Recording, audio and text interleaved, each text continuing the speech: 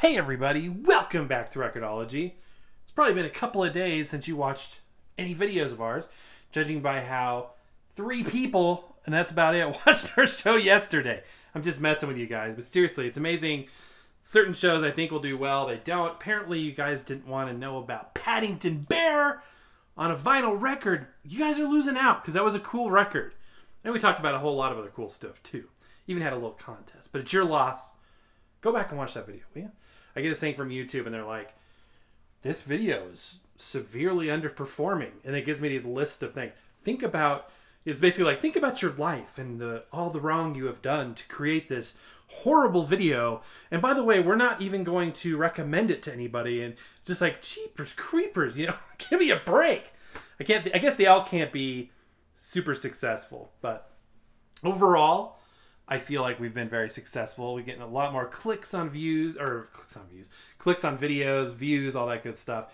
And that's all thanks to you. So it's my job to make something interesting enough that you will dedicate time out of your busy day to watch it. So I need to shape up. So hopefully, I mean, if you're watching this, apparently I did that to the degree of being able to propose an interesting subject for today. Now, I am going to live up to what the thumbnail says. We are going to create a radio station right here, right before your eyes. By the way, this light, I've noticed, makes my hand look blue and lifeless, which is not cool. So just rest assured my circulation isn't as bad as it looks on there. It's something to do with the fluorescent light. I can actually change the color temperature. I need to find a more pleasing color temperature. Anyway, I just try to mostly make it nice and bright so you can see what's going on. So what do we need in order to broadcast, to make a radio station? We need a transmitter and a receiver. The receiver's easy, that's just a radio. But a transmitter, how can you go about doing that? Now there are transmitters you can buy, little pocket devices. In fact, Reticus makes AM and FM ones too, I believe. But we're going to take a look at 2 embedded transmitters and 2 pieces of equipment. First is this. This is the Studebaker CD player, and we've reviewed this in the past, so I'm not going to go over all the features again. Super thick little guy, but I like it. It's a cool, chunky, 50s looking thing, and I just think it's super cool. What's really neat about this, though, is it has an FM transmitter built in. Battery powered, running off of everything. Well, both the transmitters we're going to look at are both battery powered. So what's interesting is usually it picks an arbitrary frequency to broadcast on. This one looks like it is adjustable or to transmit on. 87.5 to 108 megahertz. So that's kind of interesting. I guess we'll change it or test it in the menu. Why is this a thing? Why is there a FM transmitter in a CD player?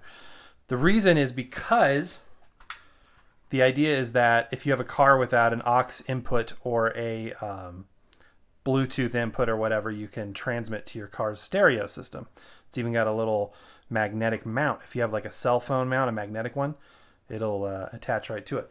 So for subject matter, we're going to go old time radio because I think it's cool. Now, in the geek realm of things, why would you want to do this? Think about if you have a vintage radio and how, I remember my dad, I got my very first Crosley, and we've shown it on the show a couple of times if you go way back, was a Crosley retro looking kind of a tombstone radio, like an old 40s looking radio. Had cassette player, and I modded it to do a line input. But I remember when my dad got that, or when I got that, I got it in a Cracker Barrel in Branson, Missouri. And it was so exciting to have that thing. But I remember he was like, wouldn't it be cool, son, if you turned on the radio and it played old radio and it played old radio, you heard old radio over it.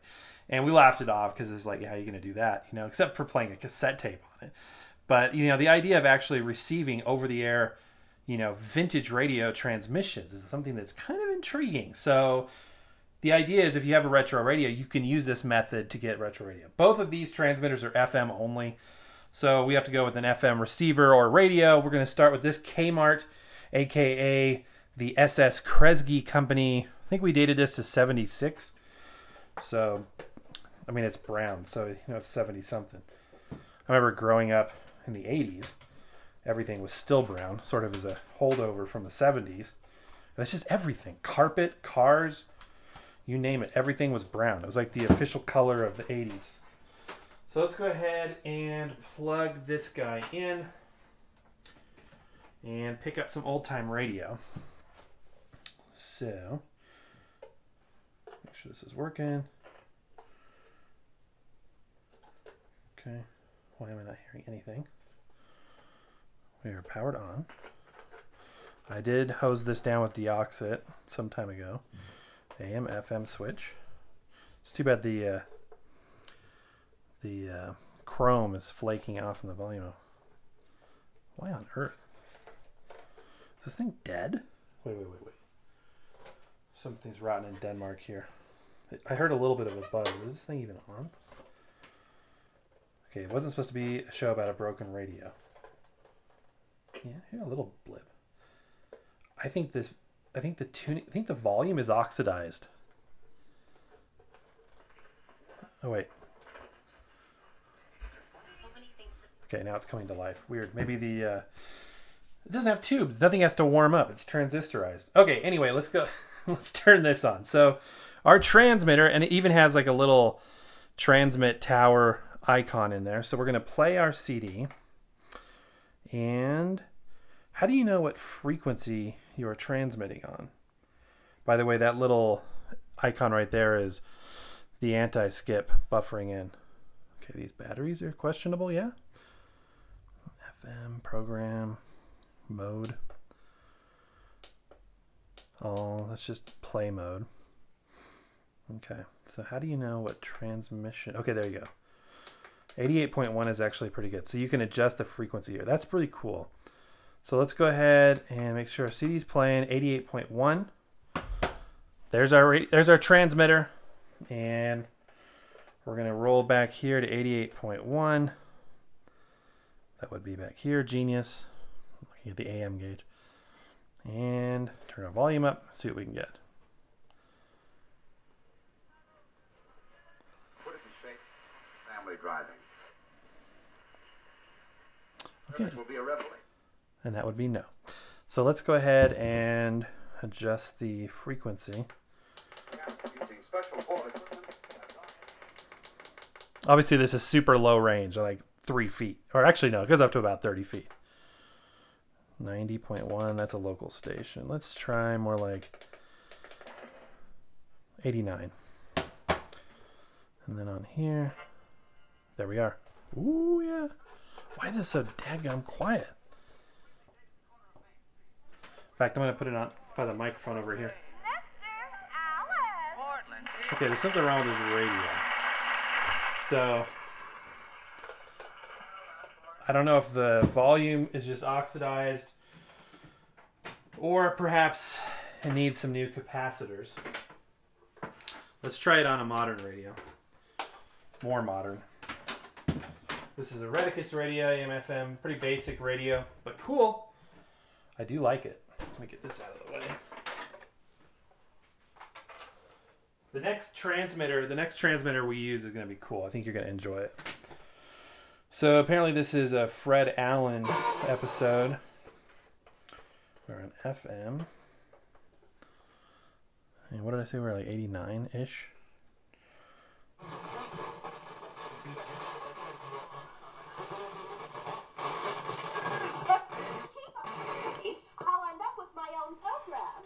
The way radio is going, that is quite possible. There we go. Tell me, what else is in the news? Milton Girl has a newspaper. So a little Fred Allen there. We've got a transmitter, a receiver, a radio station right here on the workbench. Milton wants everybody to know he's a columnist. I know Burl walks around Lindy's. It'd be nice to be able to test if it's stereo or not. Billy Rose. Milton went out to There's no Hollywood stereo to indicator on here. for Warner Brothers. Okay. I saw that too. It's going to. So that's one thing. That's cool. That is very cool. I think that's cool. Because, you know, think about like having an old radio and you could put old time radio on it. I think that's cool without having to modify it or anything like that. But let's take it to the next level. I'm going to turn this off. The frequency just opened up. That's why it got loud. And we're going to grab another FM transmitter. This one is cool because it's a record player with a built-in transmitter. Say hello to the Crosley Revolution. This is the better of the two. This is the one that has the magnetic cartridge. And you're going to see the red tab. You're like, that's not magnetic. That's ceramic. It's actually not. This is actually a magnetic cartridge. It's a pretty good cartridge. They use this in the T200 as well. It's a good little cartridge. However, this unit, how do I open it? This unit has some wow and flutter. Jeez, I need to really dust things off before I, start recording. The wow and flutter is rough on this. So I haven't taken it apart to see if it's new old stock essentially, because it was like 10 years on the shelf.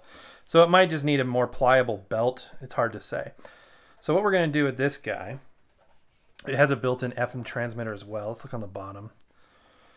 So this one has set frequencies. So the transmitter, we're going to turn it to on, 88.1 or 89.9. So let's do that. I like the little, oops, let's not rip the tone arm off its base. I like the tiny little slip mat. It's kind of funny. It's a cool concept. I like the concept. I like the carry handle. It's battery operated. In fact, I'm running it off of 6 AA's right now. There's the motor mount. You can adjust the speed. So it's a cool little unit. Magnetic cartridge, all that good stuff. It's just, this one has wow and flutter. So again, keeping with the old time radio theme, let's listen to some old time radio. I keep seeing these records loose. They're from one of those Reader's Digest sets. The kind with the flap, and then we've got a few of them, but I've never seen the actual complete set of this collection, just loose records. But it's good for copyright-free-ish content. So, let's go ahead and put this on here, 12-inch record. I think this looks cool. Take our cartridge protector on. How many people were betting I'd forget that? Close the lid. And there we go. It's got a built-in speaker too. She sounds pretty good on it. So I'm turning the volume down on the built-in speaker because we're going to try and pick it up. The Lone Ranger.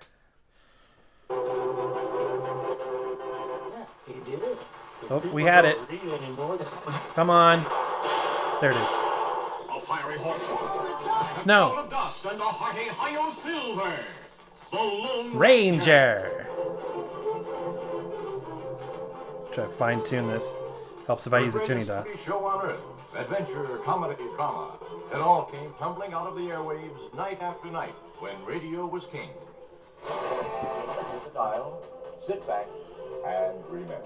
All right, you guys. Another radio station here. We got a vinyl record transmitting wirelessly over FM to the radio. Rider of the plains led the fight for law and order in the early western United States. Nowhere in the pages of history can one find a greater champion of justice. Return with us now to those thrilling days of yesteryear. From out of the past come the thundering hoofbeats of the great horse Silver. Silver! The Lone Ranger! The Lone Ranger! One of my favorite radio shows, just for that. The Lone Ranger! The voices are great. So, anyway, I hope you thought this was cool. This is totally geek stuff. I mean, this is Geek Central. We're creating an FM radio station, in the right here on the workbench. Why? Because it's cool. Because it's fun. The possibilities are somewhat endless. You could even take this battery-operated record player into your car, drive really carefully, and broadcast a record to your car's radio. Why? Why not? Others ask why, I ask why not. Anyway, I hope you think this is cool, interesting, and again, FM transmission kind of had this little spike in popularity before Bluetooth kind of dominated the wireless market. So it's an interesting thing. It's something that's kind of cool to, contemplate the possibilities. I always gravitate towards old-time radio with this kind of stuff because I just think it's interesting. I like the retro. I like the vintage, so, as you guys know. So anyway, let me know down in the comments below what you think. Think of any applications for this technology that I'm not thinking of. Kind of interesting possibilities we can come up with. All right, guys, that's going to do it for now. Happy record hunting. We will see you tomorrow.